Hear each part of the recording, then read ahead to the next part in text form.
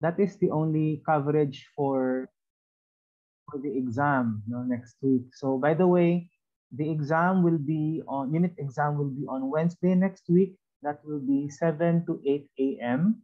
And I hope you already joined in the Google Classroom that I set up for my topics. No? Okay. Anong, I'm not very well versed with the LMS. Lisod siya nga platform, guys. No? It's a big adjustment for us teachers as well. I think as sa inyo pong partner, it's a big adjustment. It's not user-friendly at all. Anyway, I made a Google Classroom for my topics. So kindly join respectively, So if you belong to A and C, kindly join to class A and C. Okay, and So for the exam next week, it will be 7 to 8, and I will start posting it on 6:45 a.m.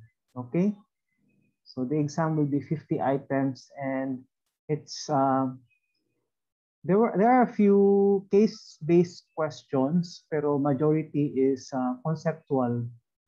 So as long as you know what this concept means, for example, this regulation of the epigenome, or the sapat ng laing mga concepts, no? Post-transcriptional silencing, ano siya? So, what's the other one? No? So let's start with the first group. Thank you.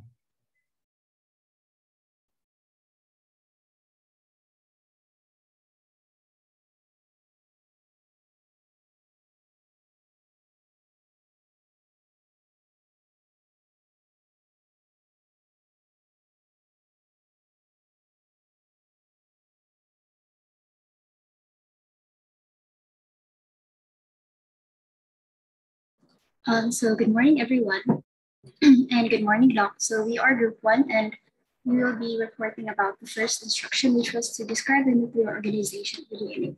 But before we head on to the report, we will be showing you a brief video about the DNA.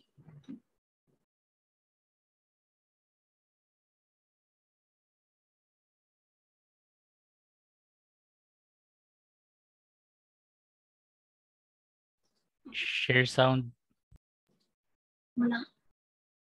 I-share sound sa Ray. Please pa-share.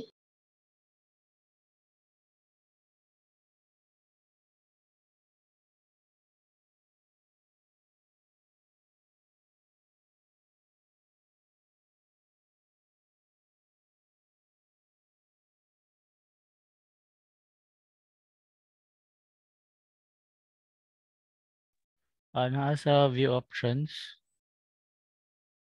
I-try dito na i-share sound, share record.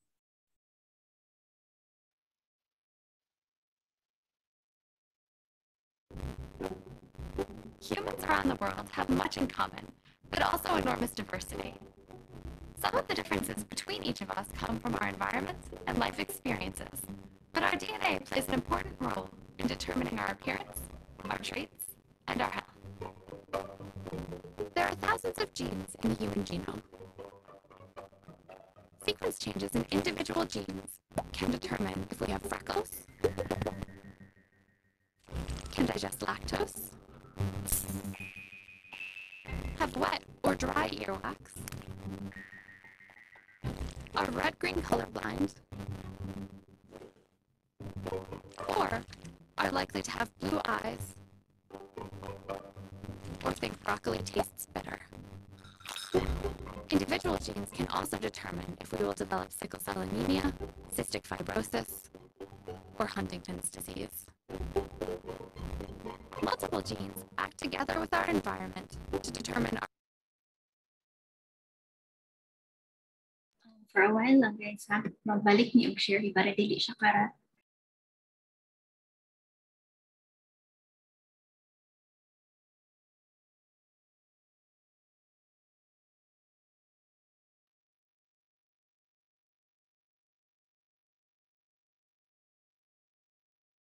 Humans around the world have much in common, but also enormous diversity. Some of the differences between each of us come from our environment and life experiences, but our DNA plays an important role in determining our appearance, our traits, and our health. There are thousands of genes in the human genome. Sequence changes in individual genes can determine if we have freckles, can digest lactose, have wet or dry earwax, are red-green colorblind,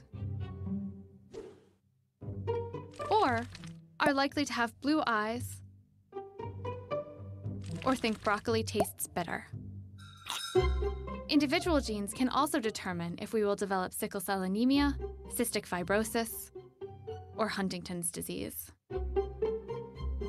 Multiple genes act together with our environment to determine our hair and skin color, our height, our weight, our blood pressure, and our risk of developing type 2 diabetes, depression, cancer, some autoimmune disorders, and many other conditions. In spite of all these potential differences, humans are 99.9% genetically identical. How is it possible that we are all so similar and yet so different? Let's zoom in to the smallest genetic unit, a single nucleotide of deoxyribonucleic acid, or DNA.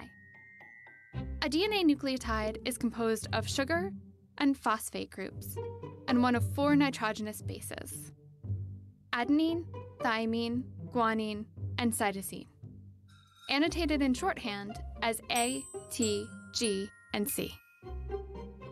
The sugar and phosphate groups form the DNA structural backbone, allowing nucleotides to concatenate into a long single strand of DNA, while the bases determine DNA sequence.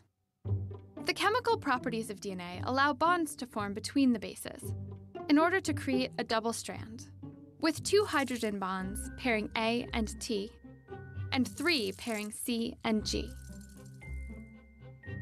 Though different types of human cells can be very different in appearance and function, they contain the same genome, which consists of about 3 gigabases, or 3 billion base pairs, of DNA. All the DNA in the cell would be about 2 meters in length if it were stretched out, and must be condensed down to fit into cells as small as 10 micrometers across. The DNA is first coiled into its canonical helix structure, and then wrapped around histone proteins to form a DNA protein structure called a nucleosome. These nucleosomes can be further wound and coiled together to create a compact structure that fits into the nucleus. During cell division, the DNA is organized into tightly wound chromosomes, 46 in total, with 23 coming from each parent. These chromosomes can be easily and accurately separated during cell division, guaranteeing that each new cell contains an exact copy of DNA.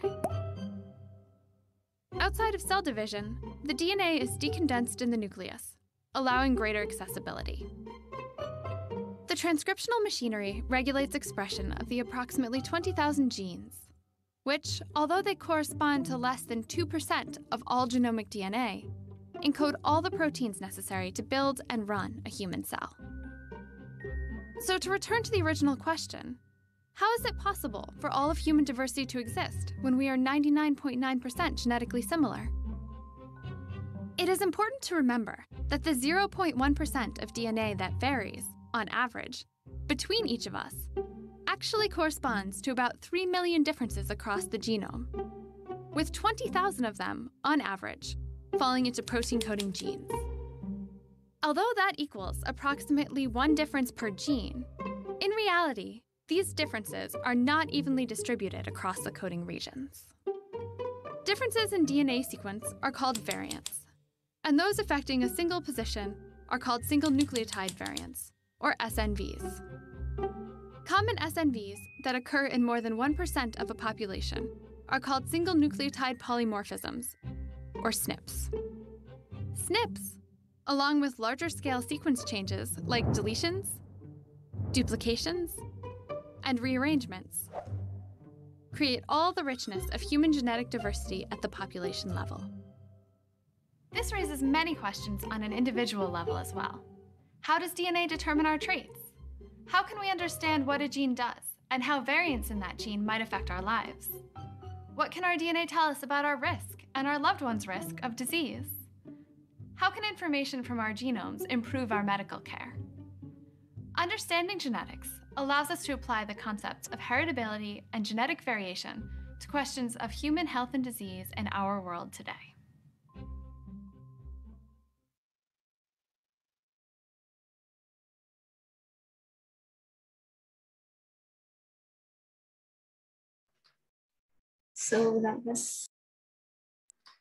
So these are the members under group 1. So kailan siguro tatanan sa next please. So to recap a bit, we learned that the DNA is a spiraling chain-like molecule made up of 4 types of nucleotides, to which scientists have labeled as your A, adenine, C, cytosine, D, thymine, and your G, amine. We've also learned that a gene is a long stretch of DNA with a specific sequence of your A, C, T, and G that code for something. What does a gene code for? Usually a protein or a group of proteins and others. And in multicellular creatures like ourselves, proteins which are coded for by genes interact with other proteins and molecules to make up living cells. Cells then make up tissues, tissues make up organs, organs ultimately make up the entire living creature. And individuals have different traits largely because of these differences or mutations on their genetic code. So for the instruction number 1 is to describe the nuclear organization of DNA. So the nuclear organization basically refers to the spatial distribution of chromatin within a cell nucleus. There are many different levels and scales of nuclear organization, and at light microscopic level, the nuclear genetic material is organized into dispersed transcriptionally active euchromatin or densely packed transcriptionally inactive heterochromatin. Next slide. Okay. And chromosomes, which are basically made up of proteins and DNA organized into genes, with each cell normally containing 23 pairs of chromosomes, can only be visualized by light microscopy during cell division. And during mitosis, these chromosomes are organized into paired chromatids connected at the centromeres, the ones in the middle. Next slide, please.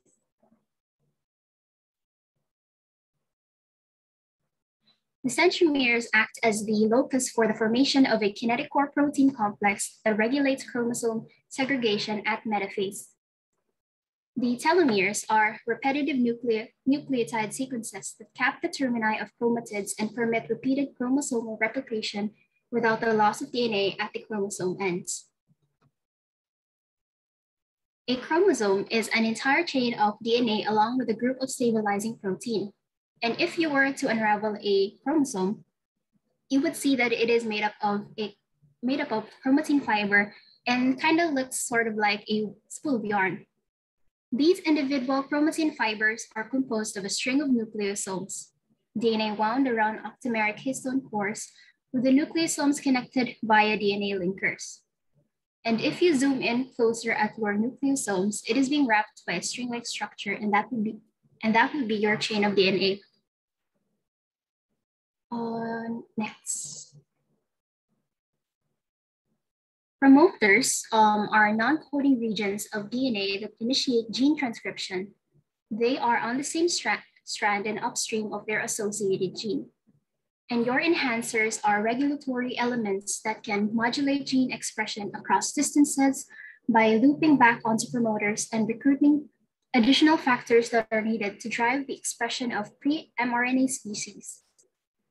The intronic sequences are subsequently spliced out of the pre-mRNA to produce the definitive message that includes exons that are translated into protein and 3' and 5' untranslated regions, or your UTR, that may have regulatory functions. In addition to the enhancer, promoter, and UTR sequences, non-coding elements are found throughout the genome, and these include short repeats, regulatory factor binding regions, non-coding regulatory RNAs, and your transposons.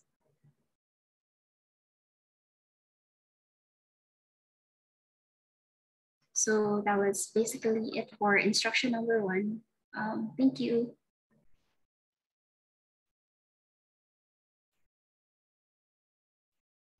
Okay, very good. No? So in this chapter, it is basic to know that DNA is not only responsible for to be for expression into proteins to be transcribed to RNA to what they call that translated to proteins. So that's not the only pattern for DNA because majority of DNA are non-coding. So when we say coding, so it codes for RNA, then later proteins, okay? But majority of these genetic material are not coded into these materials, no, into proteins, RNAs. So majority of them are responsible for genetic regulation. Ana ang atong chapter karon, and you are right already, no. You mentioned on the basics of the organization of the DNA. So at least with the first question, we're able to realize that the chromosome is made up of smaller materials pag yun, di ba? So we have the chromatid, we have the hetero and the euchromatin, okay? And you have the nucleosome, which is composed of this histones and the DNA, okay? Nana siya. So at least we're able to differentiate, no? So when we say chromosome, it's different from DNA, no? That's not equivalent. And we know that DNA is a smaller particle pag yun. Okay, so next group. Thank you so much. Thank you, Doc.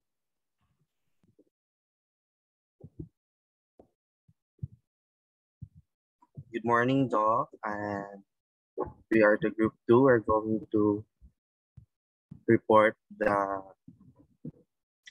second question, Doc. And these are the members. These colleagues.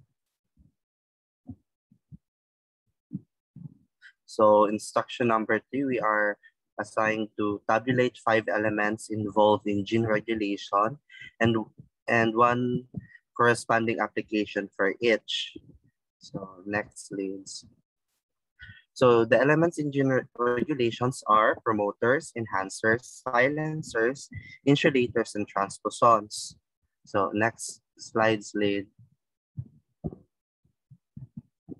So first is a promoter. They are non-coding regions of DNA that initiate gene transcription, and they are on the same strand and upstream of their associated gene.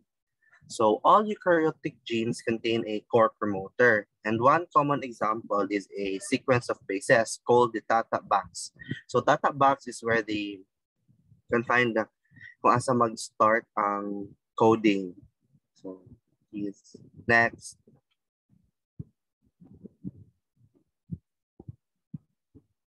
So second is the enhancers. They are regulatory elements that can modulate gene expression over a distance of 100 kb or more by looping back onto promoters and recruiting additional factors that are needed to drive the expression of pre-mRNA species. An example of enhancer is the proximal epiblast enhancer, which is important during the development of the vertebrate body. So silencers are control regions of DNA that, like enhancers, may be located thousands of base pairs away from the gene they control. However, when transcription factors bind to them, expression of gene they control is repressed. Silencers are the repressive counterparts of enhancers. So next. So insulators are regions limit the effect of other regulatory elements. to certain chromosomal boundaries. They create regulatory domains untainted by the regulatory elements in regions outside the domain. In short, their function is to prevent a gene from being influenced by the activation or repression of its neighbors. So last is the transposomes. Act as a locus. Locus means is kung asa ang location sa isa ka particular nga trait or gene. For the formation of kinetochore protein complex that regulates chromosome segregation at metaphase. And DNA transposomes can be used to introduce a new species of foreign DNA into a genome. That's for our group doc.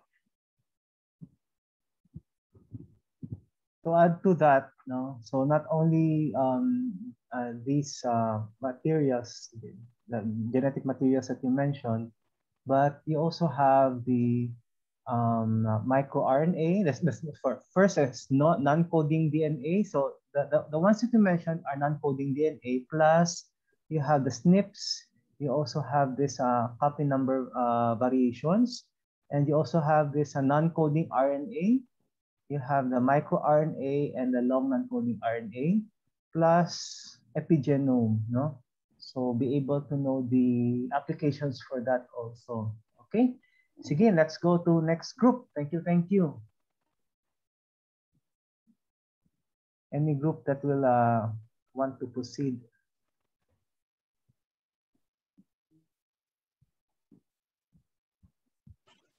Good morning, Doc. Madungog ko. Dumugla kayo.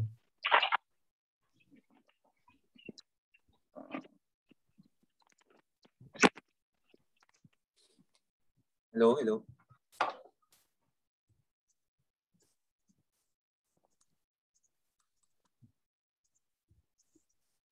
Sige, Mike.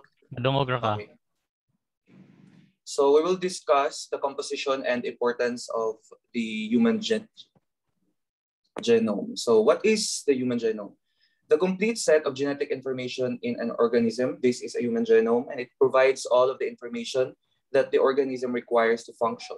So this is a collection of long polymers of your DNA. So we will show you a video that briefly discusses the human genome.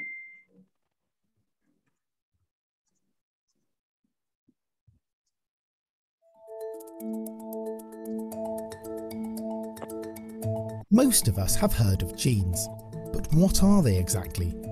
A gene is a segment of DNA that contains the instructions for the production of biological molecules, usually proteins. Humans have around 20,000 genes, all containing the information needed to build one or more proteins. Some genes determine physical characteristics such as the colour of our eyes. Others can influence our risk of developing certain conditions such as diabetes. But genes only account for around 2% of all our genetic information, which is made up of more than 3 billion letters of DNA called bases. While we don't yet understand the exact function of all the other 98%, we do know that changes to this DNA can also impact on our health. So where is all this DNA stored? Almost all of our DNA is arranged into tightly coiled structures called chromosomes. Humans have 23 pairs of chromosomes, with one of each pair inherited from our father and the other from our mother. Chromosomes are located in the nucleus of a cell. A very small amount of DNA is also found in the mitochondria, a structure which provides energy for the cell. All the DNA contained in one cell is called the genome. We have one copy of our genome in nearly every cell in our body. Our genomes are approximately 99.8% identical to that of every other human being.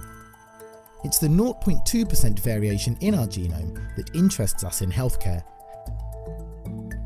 as understanding it can help in the prediction, prevention, diagnosis and treatment of disease.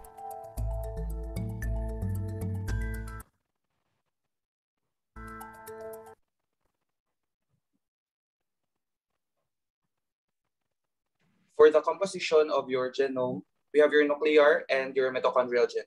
For your nuclear genome, this is a 24 linear molecule. This is composed of 22 autosomes and 2 sex chromosomes. So this genome contains about 3.2 billion of your DNA base pairs. So 20,000 protein encoding genes are found within the genome. That is 1.5% of the genome and are responsible for your protein synthesis. The remaining 98.5% of the genome are non-coding genes and are responsible for your gene regulation. So we all know what are the non-coding genes. For your mitochondrial genome, this is composed of a mitochondrial DNA or your mDNA, also known as your mDNA. This is a double-stranded circular molecule that contains a limited number of your genes. So it is built of 16,569 DNA base pairs. In the human genome, there are 5 major classes of functional non-protein coding gene sequences. So first is the promoter and the enhancer region. So this provides binding sites for transcription factors. Second, your binding sites. Binding sites for factors that organize and maintain higher order chromatin structures. Third, your non-coding regulatory RNAs. So over 60% of the genome is transcribed into RNAs that are never translated, but they regulate gene expression through a variety of mechanisms. So the best 2 studied varieties, we have your microRNAs or your miRNAs and your long non-coding RNAs or your INC-RNAs. Fourth, your mobile genetic elements. Example, we have your transposons. So this makes up more than a third of the human genome. These are called your jumping genes, can move around the genome during evolution, resulting in variable copy number and positioning even among closely related species. For example, your humans and other primates. Fifth, we have your special structural regions. So in particular, your telomeres or the ends of your chromosomes and so-called your satellite DNA, consisting of large arrays up to megabases in length of repeating sequences. Although classically associated with spindle apparatus attachment, your satellite DNA is also important in maintaining the dense, tightly packed organization of your heterochromatin. So for your non-coding DNA, this is responsible for gene expression, gene regulation. So these are your DNAs na dili ma-translate into your proteins. So for your promoter, as discussed earlier, a promoter is a sequence of DNA needed to turn a gene on or off. The process of transcription is initiated by the promoter. So usually found near the beginning of the gene, the promoter has a binding site for enzyme used to make a messenger RNA or mRNA molecule. Second, we have your enhancer. This is a regulatory DNA sequence that when bound by specific proteins called transcription factors, they enhance the transcription of an associated gene. Third, we have your silencer. Silencer is a DNA sequence. This is It's a DNA sequence capable of binding transcription regulation factors called your repressors. DNA contains genes and provides the template to produce your mRNA or messenger RNA. That mRNA is then translated into proteins. So when a repressor protein binds to a silencer region of your DNA, RNA polymerase is prevented from transcribing the DNA sequence into your RNA. So with transcription block, the translation of RNA into proteins is impossible. Thus, silencers prevent genes from being expressed as proteins. So technically, they just silence they stop the translation of your DNA into proteins. So for your binding sites is a position on a protein that binds to and incoming molecules that is smaller in size comparatively. So this is also called your ligand. So your ligand binds into your binding site. For your telomeres are the protective cups on the ends of the strands of DNA, which is called your chromosomes. which houses our genomes. Centromeres, centromeres. So centromeres, a constricted region of chromosome that separates it into a short arm, T, and a long arm. 7th, your transposons, a class of genetic elements that can jump to different locations within the genome. So although these elements are frequently called jumping genes, they are always maintained in an integrated site in the genome. 8, we have your single nucleotide polymorphism. This is a single nucleotide polymorphism, or SNP, or your SNP. This is a variation at a single position in a DNA sequence among individuals. For the copy number variations, the last one, this is a type of structural variation where you have stretch of DNA, which is duplicated in some people, and sometimes even triplicated or quadruplicated. And so when you look at the chromosomal region, you will see a variation in the number of copies in normal people. So for your non-coding DNA, for your microRNA or miRNA, they do not code for your proteins. They modulate the translation of target mRNAs, and also they are responsible for your post-transcriptional silencing. For long non-coding RNA, they bind to chromatin and restrict RNA polymerase from the access from the coding genes within that region. So the importance of your human genome is that it has the genetic set of information that separates humans from other living beings. So as it has the data that instructs the body as it progresses to becoming a full human being. Also, people in the field of medicine can use the information on the human genome in understanding and developing new possible ways to treat, cure, and prevent various illnesses or diseases. So we have a video showing the importance of the genome. The human genome is the blueprint for the development of the fetus, the child, the middle school student, and the adult. And what the genome does is it encodes all of the machinery for the development of the human and the continued physiology.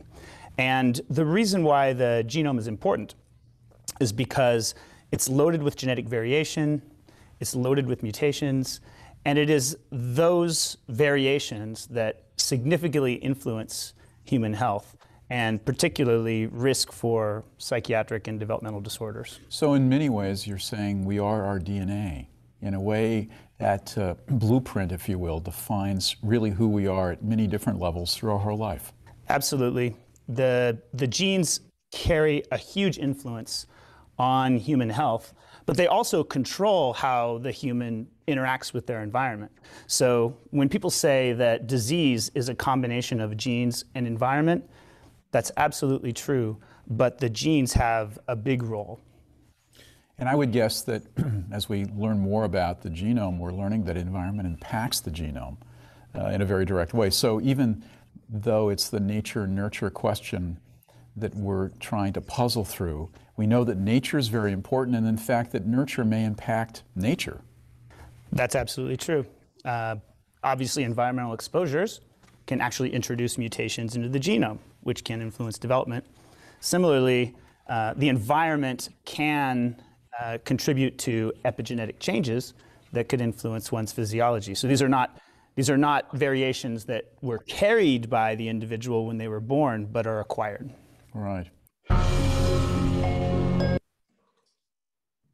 That's all for our discussion, though. Thank you. Okay, so very good, no? So very good video, no? It basically summarizes our objectives for this chapter. Nice session of video. Okay, so next group, who wants to go next?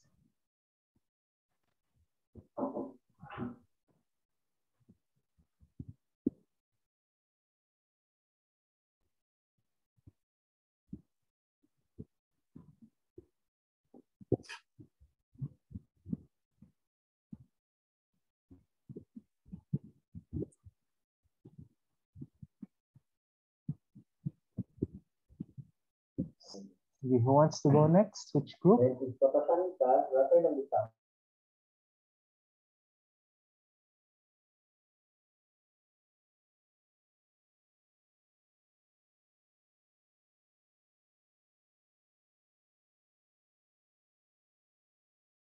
Our group will go next, Doc, for a while, Doc. Okay. This.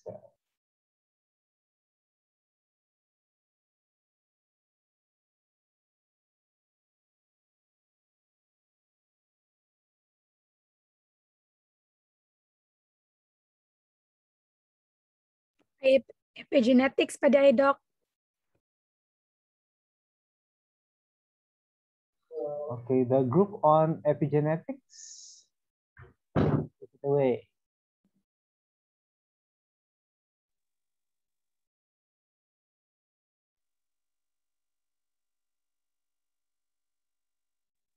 Hello, Doc. Can you hear me? Hello? Mic test. Yes, we can hear you. Thank you, Doc. Okay, so good morning, everyone. We are Group 1C, and today we will be discussing the role of epigenetics. Hello, wait, sorry. Thank you. Sorry. All right. Okay. Take two. Sorry, guys. All right.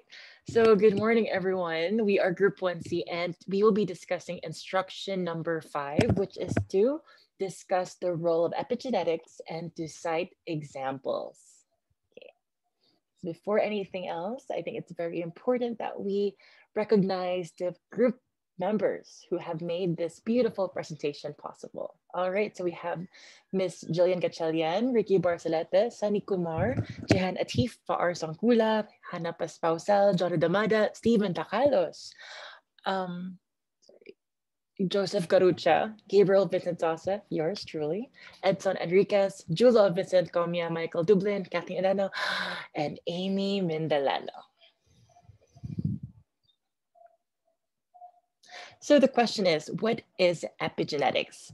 So epigenetics, by definition, is the study of how cells control gene activity without changing the DNA sequence. So from the name itself, epi, which means on or above in Greek, and together, epigenetic will then describe factors that are beyond or above the genetic code. Epigenetic changes are modifications to DNA that regulate whether genes are turned on or off. These modifications are attached to the gene, and once again, emphasis on do not change the sequence of DNA building blocks. And within the complete set of DNA in a cell, also known as a genome, all of the modifications that regulate the activity of the genes is known as, you guessed it, the epigenome.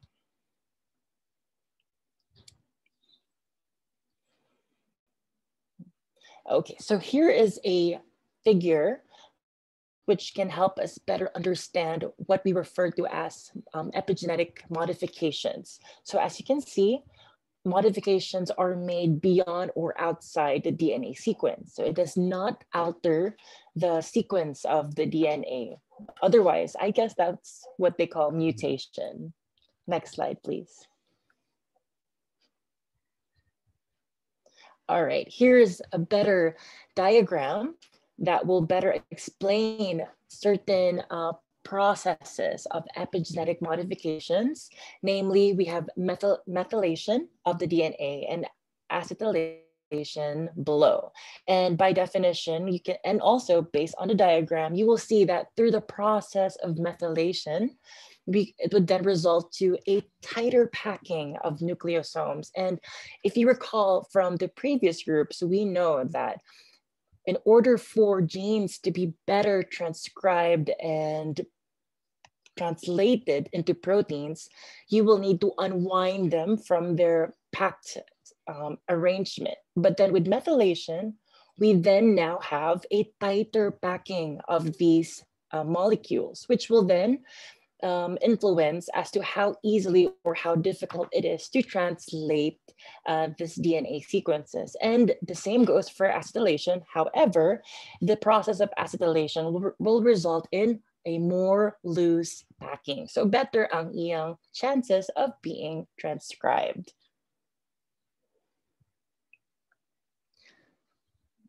Okay, once again, before we proceed, I think it's very important that we know of the definitions. One, what is epigenome? So it is a multitude of chemical compounds that can tell the genome what to do. The human genome is the complete assembly of DNA. All right, and what makes up the epigenome? It is a set of chemical modifications to the DNA and the DNA associated proteins in the cell, which alter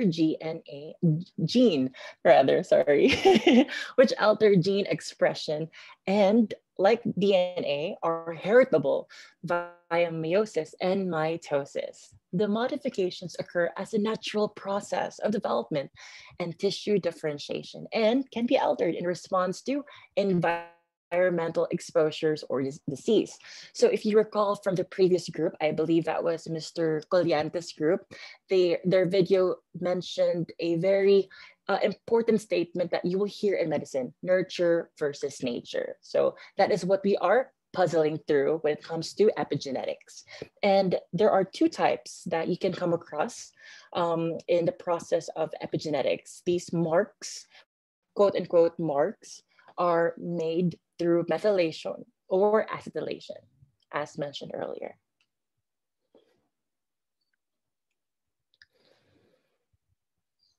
All right, so moving on to the main gist of our number.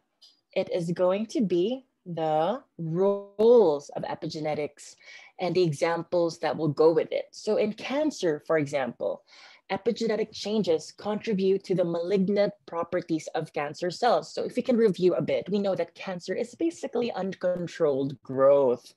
And you know how amazing our genes are. They have so many proteins and molecules that work together in order to whether promote something or to suppress something. And the same goes for cancer and the role of epigenetics. Why? Because for one, in the process of growth, we have the growth factor signaling pathway, which is, as you can see, visualized in the diagram found on the right side of your screen. So if you look closely, there is a pathway called the phosphoinositidyl 3 kinase pathway. And this pathway has a braking mechanism, which is provided by the PTEN, which stands for phosphatase and tensin homolog. And it is a tumor suppressor gene whose function is lost through mutation or epigenetic silencing. All right, so that is a role of one role of epigenetics in cancer.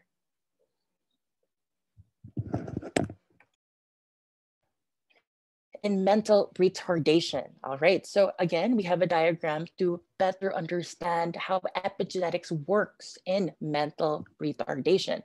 In mental retardation, there are too many CGGs that cause the CPG islands at the promoter region of the FMR1 gene to become methylated. And this is normally not the case.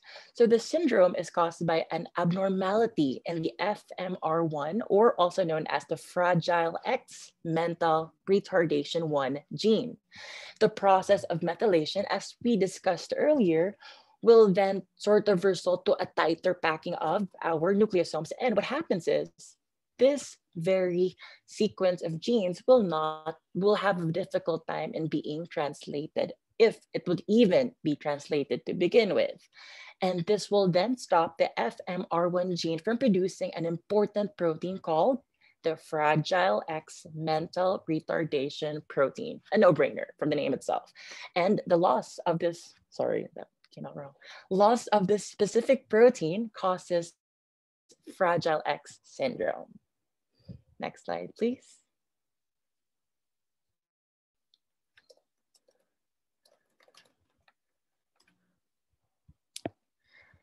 A third example as to where one can observe the effects of epigenetics is through epigenetic therapy.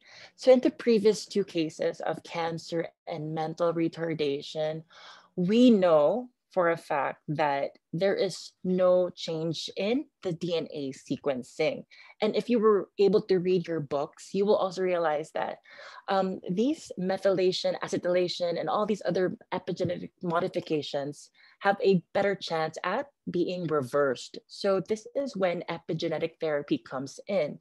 Though we know for a fact that diseases are composed of several factors, not just the epigenetic modification, it is a great way to sort of approach these diseases and trying to find out a cure or at least a treatment for such disease. So here's an example of the processes that takes place in modification and how one is able to reverse this process. Not as easy as it may sound, but it is definitely an approach that has been gaining popularity nowadays, especially with cancer. Next slide, please. All right. Inhibitors of DNA methylation. So again, this will better expand our previous slide on the epigenetic treatments, right? So if ever we have a DNA that's methylated, what could be approached, what could be done in order to inhibit this methylation process? So here is an example. We have 5-azacitidine, yeah, I'm sure you guys can read, and I don't want to pretend like I know how to read this properly, so I'm sorry. But anyway, what this does is, this will work by acting like the nucleotide cytosine and incorporating themselves into DNA while it is replicating. Now, after they are incorporated, the drug will then block DNMT enzymes from acting, and this will inhibit the DNA methylation process.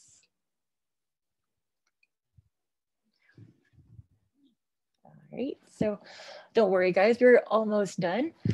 We have the histone deacetylase or HDAC inhibitors, which are drugs aimed at histone modifications. All right, and what are HDACs? These are enzymes that remove the acetyl groups from DNA as a result of acetylation, for example. And this will then condense chromatin and stop transcription. So this will prove very beneficial. For example, if we have a gene that needs to be, which needs to be suppressed, a gene that would promote tumor growth, for example. And by blocking this process, we are able to then turn, by blocking HDAC inhibitors, we turn on gene expression. So it works, however, it could be used, it is an approach that could be used, however, it is best for the human physiology.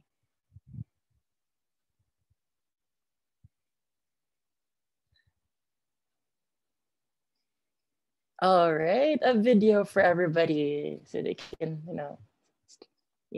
enjoy.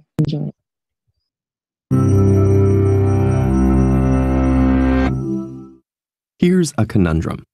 Identical twins originate from the same DNA, so how can they turn out so different, even in traits that have a significant genetic component? For instance, why might one twin get heart disease at 55 while her sister runs marathons in perfect health? Nature versus nurture has a lot to do with it, but a deeper related answer can be found within something called epigenetics. That's the study of how DNA interacts with the multitude of smaller molecules found within cells, which can activate and deactivate genes. If you think of DNA as a recipe book, those molecules are largely what determine what gets cooked when. They aren't making any conscious choices themselves. Rather, their presence and concentration within cells makes the difference. So how does that work? Genes in DNA are expressed when they're read and transcribed into RNA, which is translated into proteins by structures called ribosomes. And proteins are much of what determines a cell's characteristics and function. Epigenetic changes can boost or interfere with the transcription of specific genes.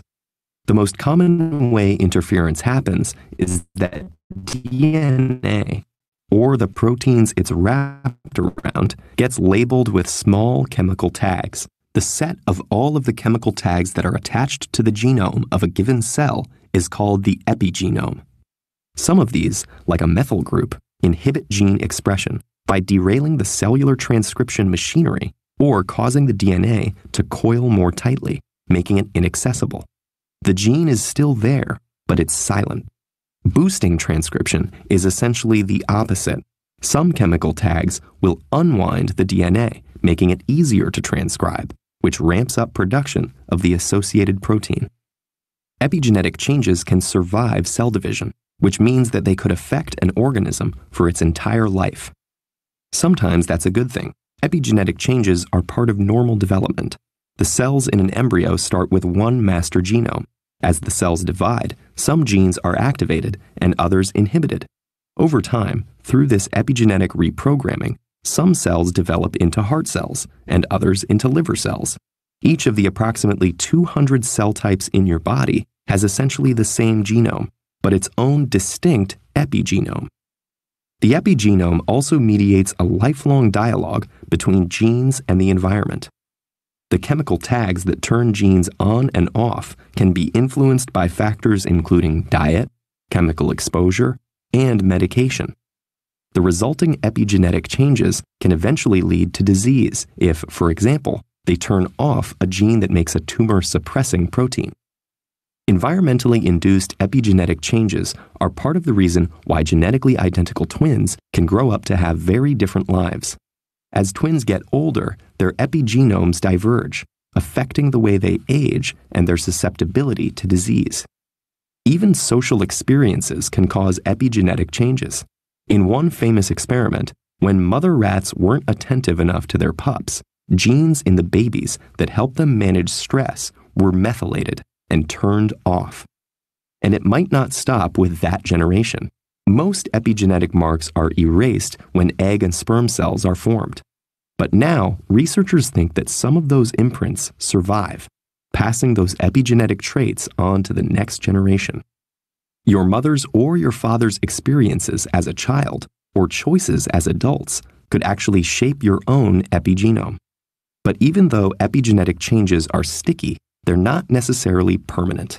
A balanced lifestyle that includes a healthy diet, exercise, and avoiding exposure to contaminants may, in the long run, create a healthy epigenome. It's an exciting time to be studying this. Scientists are just beginning to understand how epigenetics could explain mechanisms of human development and aging, as well as the origins of cancer, heart disease, mental illness, addiction, and many other conditions. Meanwhile, new genome editing techniques are making it much easier to identify which epigenetic changes really matter for health and disease. Once we understand how our epigenome influences us, we might be able to influence it too. So we just all love TEDx videos. And that concludes our presentation for instruction number 5. Thank you, everyone. Okay. Thank you, Gabriel. Nice voice. Thank you so much, Doc. Okay, so epigenetics, no? These are external factors. So these are outside the DNA. Anything that is outside the DNA. We mentioned about methylation in the molecular level. We mentioned about methylation, DNA methylation, histone methylation, acetylation, etc. But you can also include in the clinical level experiences, stress, chemicals, radiation, no, that can affect the behavior of the DNA. Okay, so it's not only true that diseases only come out from the DNA being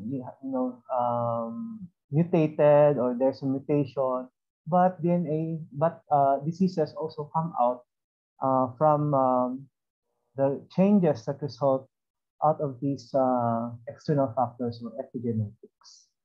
Okay, so next group. Any questions so far? Okay, next group. Thank you.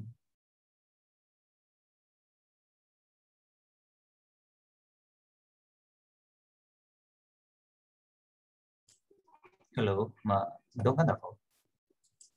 Hello. Yes, I can hear you. Okay, hi, we're group 2 and we're here to discuss about gene editing. So these are our members and I'm the reporter. I'm Peter John Orsal. And okay, to begin with, what is gene editing? Gene editing is a type of genetic engineering in which DNA is inserted, deleted, modified, or replaced in the genome of a living organism. So this is an exciting development in the field of genetics because basically this allows us to yield high fidelity genome modification that may usher us in the next era of molecular revolution. So the most popular of which is your clustered regularly interspaced short palindromic repeats and the Cas genes. So there are also other gene editing techniques, which includes your meganucleases, zinc finger nucleases, and your TALEN. So all these are genetic editing techniques that all act on the DNA that creates a double-stranded break and where there could be disruptions in the sequence or there could be precise gene sequence insertions.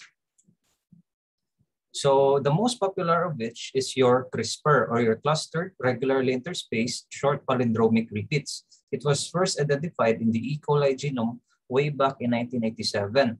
So these are genetic elements that the bacteria use as a kind of acquired immunity to protect against viruses. So they consist of short sequences that originate from viral genomes and have been incorporated into the bacterial genome.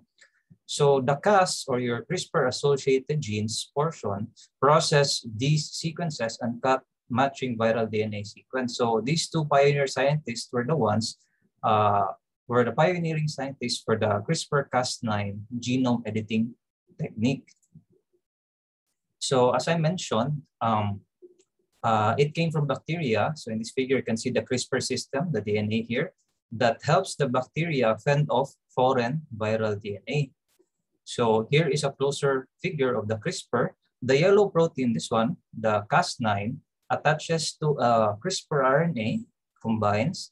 After it combines, if ever a foreign viral DNA invades the bacteria, the CRISPR-Cas9 complex cleaves off or destroys foreign bacteria. So here is the closer look on the CRISPR-Cas9 complex. So in its original form, it is composed of a CRISPR RNA that serves as a template for your for the invading viral bacteria so that it can destroy it. This one, and then as I mentioned earlier, the two pioneer scientists were able to attach a guide RNA that will serve as a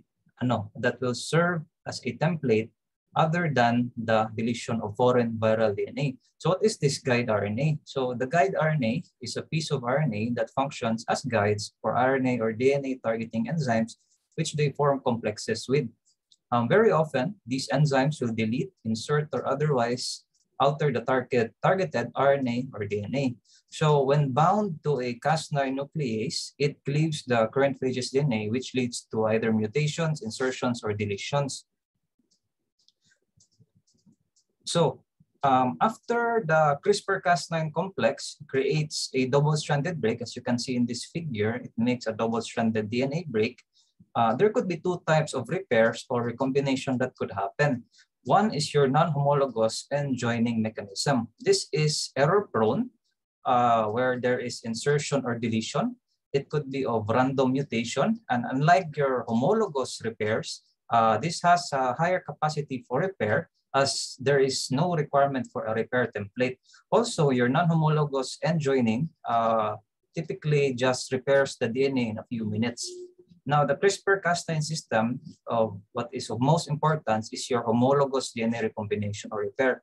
In this type of repair, there are precise changes where a donor DNA is added into the double-stranded break. And in this scenario, there is DNA with specific mutation, but it is less efficient than your non-homologous repair, but it is more precise.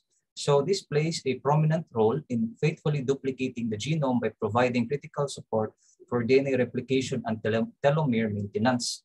So in summary, gene editing is most useful in the treatment of disease that stem from deficiencies or alterations in the genetic code.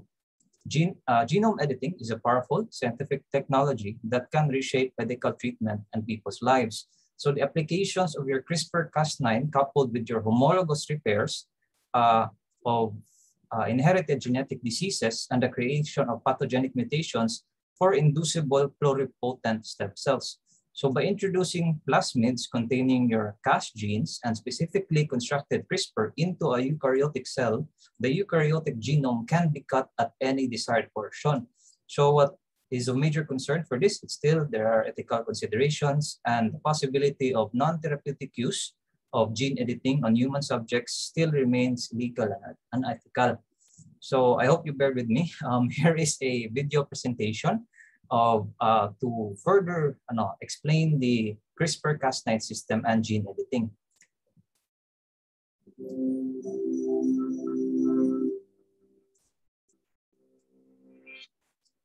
From the smallest single-celled organism to the largest creatures on Earth, every living thing is defined by its genes. The DNA contained in our genes acts like an instruction manual for our cells. 4 building blocks called bases are strung together in precise sequences, which tell the cell how to behave and form the basis for our every trait.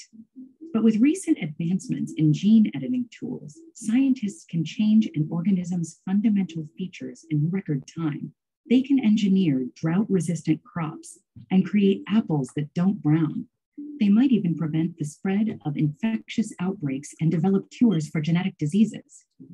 CRISPR is the fastest, easiest, and cheapest of the gene editing tools responsible for this new wave of science.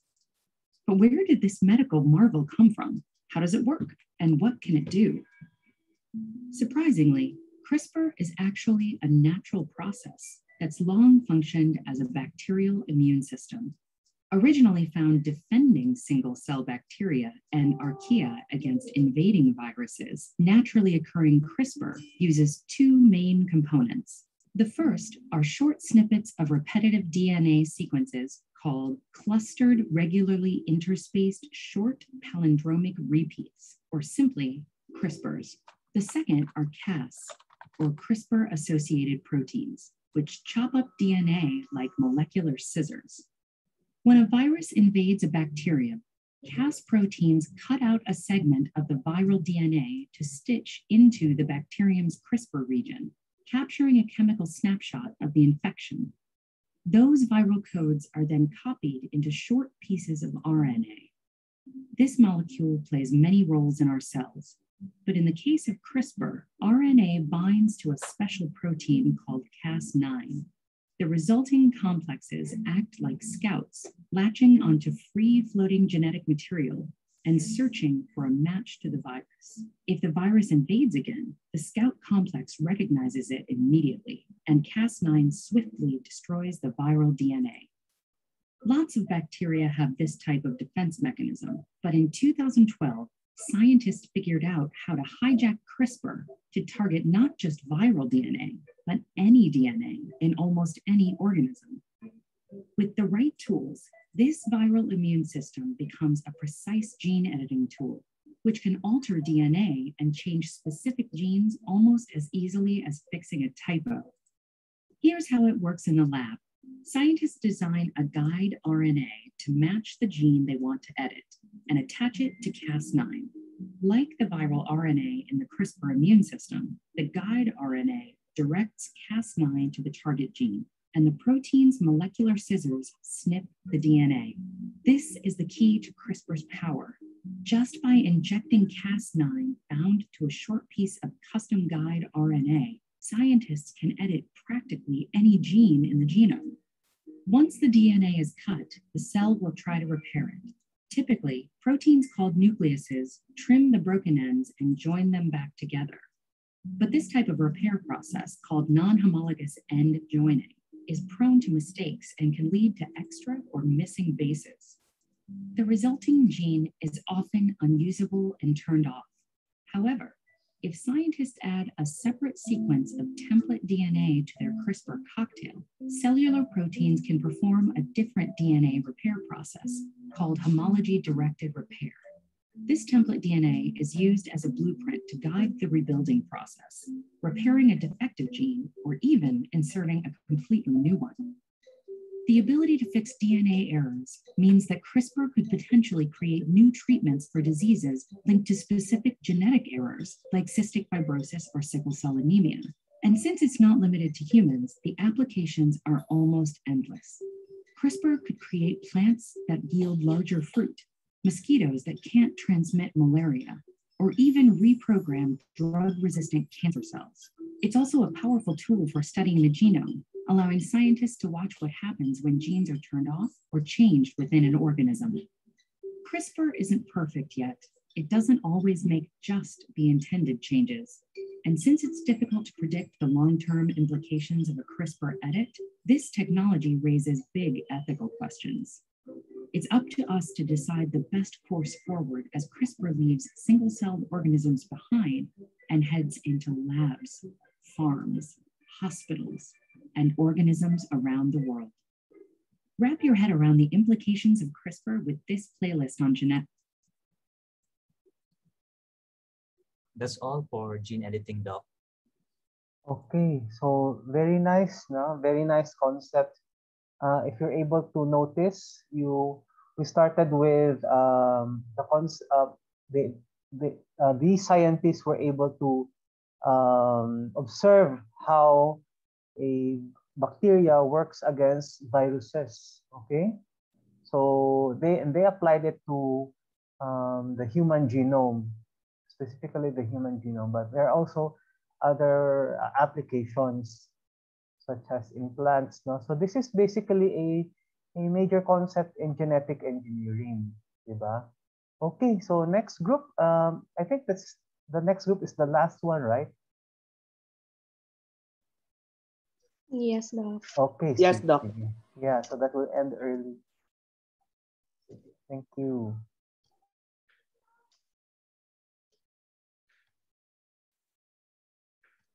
So good morning, everyone. We are group 3 of section C. I am Jana Terra, the reporter. We have our researchers, Michelle Ratcho, Manny Renz Regulacion, Lauren C. and Michaela Ukang. Our PPT makers, Glory Tangarorang, Cheryl Muiko, and Jeffrey James Zarate. Next, please. Next slide. We were tasked in the instruction number 4, the Human Genome Project. The objectives is to recall the recent research findings regarding the human genome and explain the Human Genome Project. To explain the Human Genome Project, we have its definitions and the definition, project goals, and the results. So the Human Genome Project started in 1990s and completed in 2003, was organized by the International Collaborative Research Program, whose goal was the complete mapping and understanding of all the genes of human beings, and all of our genes together are known as our genome. Next, please. The project goals were to identify all the approximately 2,500 genes in the human DNA, determine the sequences of the 3 billion chemical base pairs that make up human DNA, store this information in databases. Next.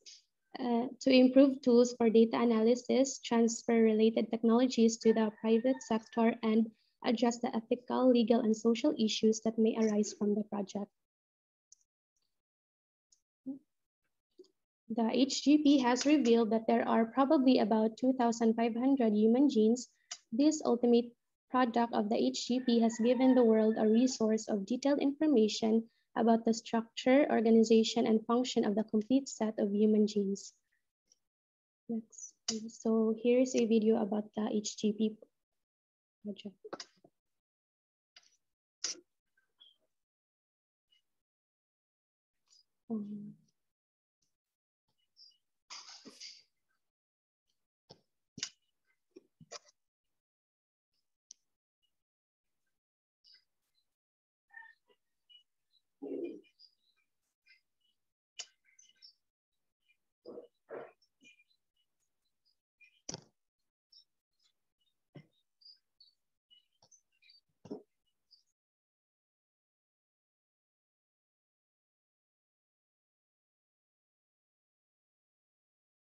For a moment.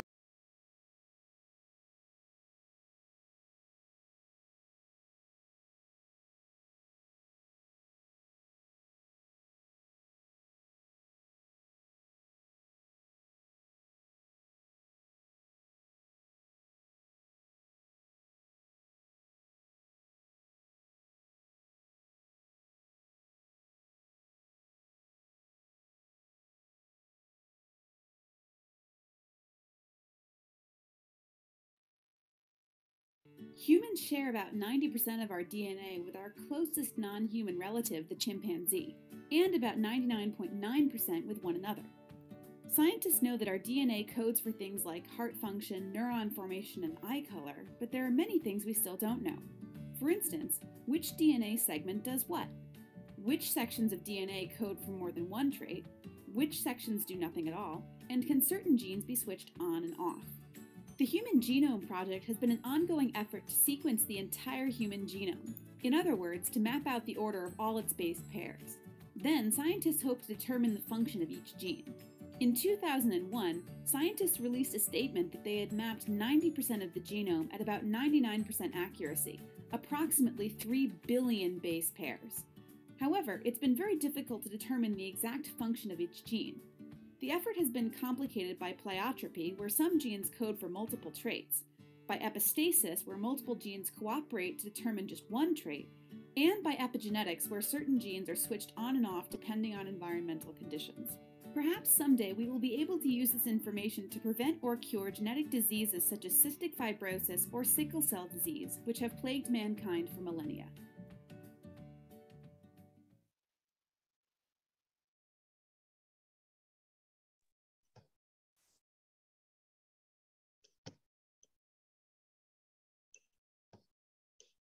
Press, I think na-skip niyo mga.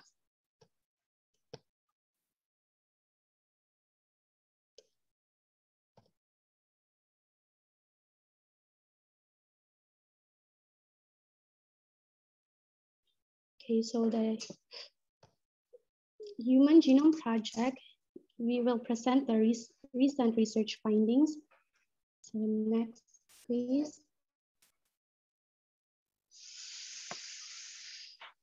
Here are the timeline of the HGP. In 2000, the International Human Genome Sequencing Consortium announces that working draft of the human genome.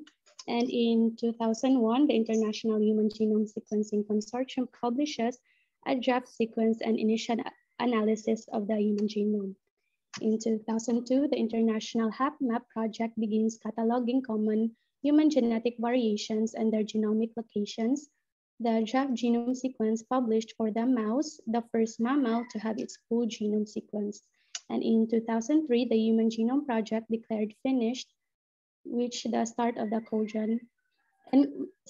ENCODE project. Next, please. In 2004, the landmark paper describing the finished human sequence published, finishing the euchromatic sequence of human genome.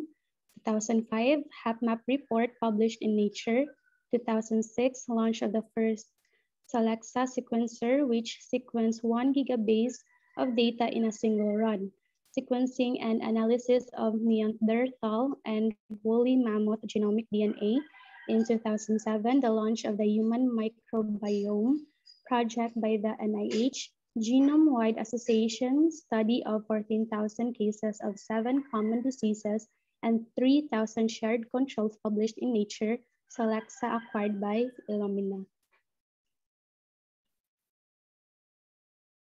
In 2008, the publication of the landmark paper, Mapping and Sequencing of Structural Variation from 8 Human Genomes in Nature, the first time the keyword RNA Sect appears in publication. 2009, single-cell transcriptome sequencing appears. The first comprehensive analysis of cancer genomes is published, including lung cancer and malignant melanoma. In 2010, an international team produces the first whole genome sequence of the Neanderthal genome, the synthetic genome Mycoplasma mycoides, completed by J. Craig Venter. And in 2011, the US Supreme Court rules that naturally occurring DNA cannot be patented. FDA approves next generation sequencing for clinical diagnostics application. Next, please. In 2012, the ENCODE project publishes results from cross-consortium integrative analysis in a coordinated set of 30 papers. SMART, Sect, and single-cell exome sequencing appear. 2013, the zebrafish genome is completed. The CRISPR-Cas9 genome editing is demonstrated in mammalian cells. In 2014, Illumina launched its high-sect X10 sequencer, claiming to have produced the first $1,000 genome at 30 times coverage. In 2015, Oxford Nanopores MinION is made commercially available. Drop sequence appear. Next, please. And in 2016, single-cell small RNA sequence appears. 2017, Loxderma becomes the first gene therapy to be approved by the FDA. 2018, the Cancer Genome Atlas publishes the Pan-Cancer Atlas, and in 2020, MGI, the first sequencing spin-out of BGI, announces the first $100 genome. Next, please. So the HGP is a hope for future genetic research, the International HapMap project, which seeks to discover single nucleotide polymorphisms called SNPs. SNPs are differences in gene lettering among the same species. These differences influence susceptibility to certain conditions and diseases such as diabetes, heart diseases, and cancer. Next, please. The Sanger sequencing in 1997. This is a sequencing technology behind the Human Genome Project that allows scientists to sequence single stretches of around 1,000 nucleotides per channel. This has allowed the identification of XRCC2, a gene that was mutated, is associated with increased risk of breast cancer. Next, please. The green fluorescent protein development in 2008 by Osamu Shimomura, Martin Chalfie, and Roger Whitesian developed the green fluorescent protein from the bioluminescent jellyfish, the Echora victoria. The strong green color of this protein appears under blue and ultraviolet light. It can, for example, illuminate growing cancer tumors, shows the development of Alzheimer's disease in the brain, or the growth of pathogenic bacteria. Next, please. And lastly, the CRISPR-Cas gene editing technique, which was discussed earlier by Jennifer Doudna and Emmanuel Charpentier for the development of CRISPR-Cas as a gene editing technique. It is a genetic library in bacteria consisting of short repeats of DNA gathered over time from hostile viruses paired with Cas protein that can cut viral DNA. And that would be all for Group 3, Doc. Thank you. Okay, Asi, thank you, Jana. So basically, knowing this the purpose of Human Genome Project, aside from mapping the human genome, no, what's the application? First is prediction, no, whether this certain sequence of genes is will develop into cancer or diabetes. Second, if, for example, how to prevent that sequence from forming, okay, prevention. Number two, if that sequence is already present, how to cut it off, so gene editing. Number three, if, for example, there's already expression of these cancer genes or disease-related genes into diseases in form of proteins, how to treat, no? What's the medication? So no, we are pertaining to personalized medicine, okay? How to treat them and other applications. We can go on with other applications as well, no? So those are the major applications of knowing the human genome. Okay, so any questions about this topic? Very, very easy. You can, you've learned a lot in our session now. How to survive the exam next week. Just read it all over again. So it's a very short coverage. So I'm very technical. So I'll be asking about what do you mean by this concept? I'll give you a case. What is being applied? What concept is being emphasized in this case? In ANA, no? So, ANA lang. So that will be 50 items for next week. That August 25, Wednesday, 7 to 8. But I will open the exam as early as 6:45. So you can enter through the Google Classroom. So I hope all of you from section A and C are able to already enter your Google Classroom for A and C. So that is for my exam lang ha. I don't know with the other professors, but I find Google Classroom very convenient for giving exams, in giving exams. Okay, any questions?